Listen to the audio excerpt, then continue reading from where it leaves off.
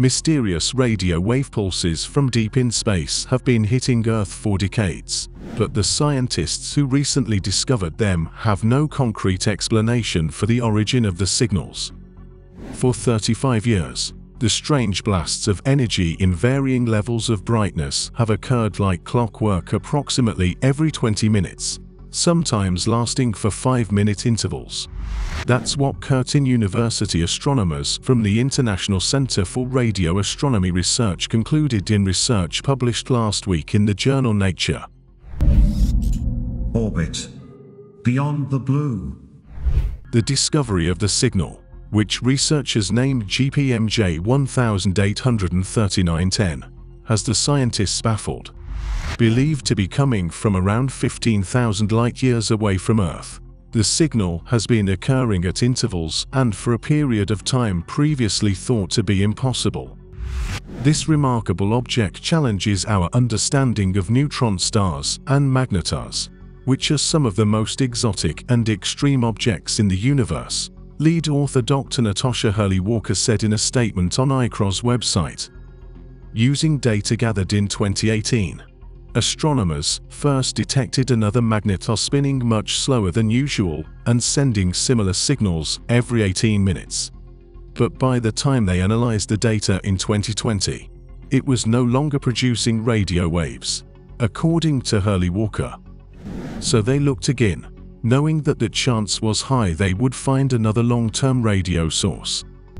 The team of astronomers used the Murchison Wide Field Array Radio Telescope in Western Australia to scan the Milky Way galaxy every 3 nights for several months. They didn't have to wait long to find what they were looking for.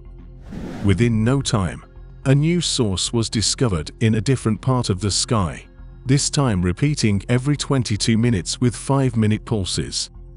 Studying records at the Very Large Array in New Mexico, which maintains the longest-running archive of data, the researchers discovered that the source's pulse was first observed in 1988. What's even more alarming than that this radio signal was able to go undetected for more than 3 decades is that scientists have not determined with confidence what it could be.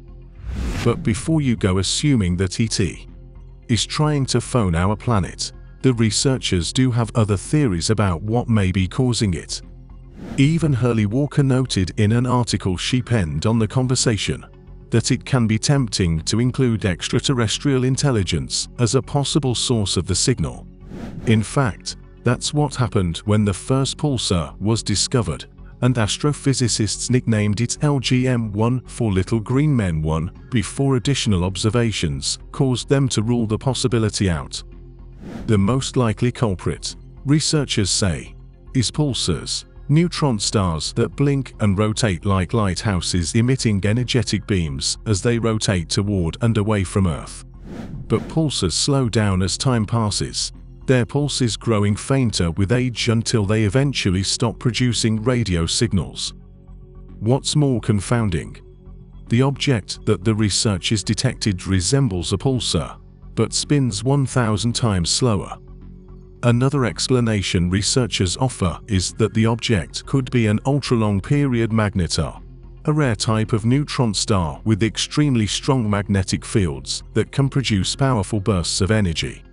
But until recently, all known magnetars released energy at intervals ranging from a few seconds to a few minutes, far more often than the 22-minute intervals that this object emits radio waves.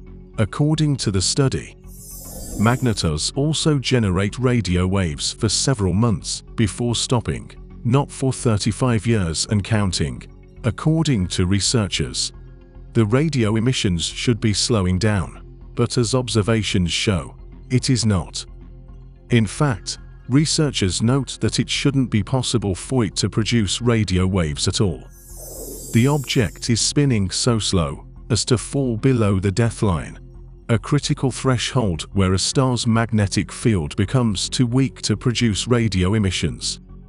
To determine what's behind the mysterious pulsing, the astronomers said that additional observations and study are needed.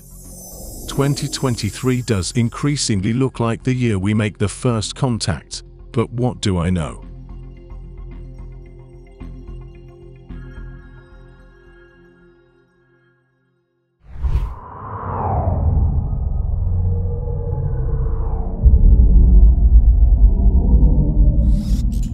Orbit. Beyond the blue.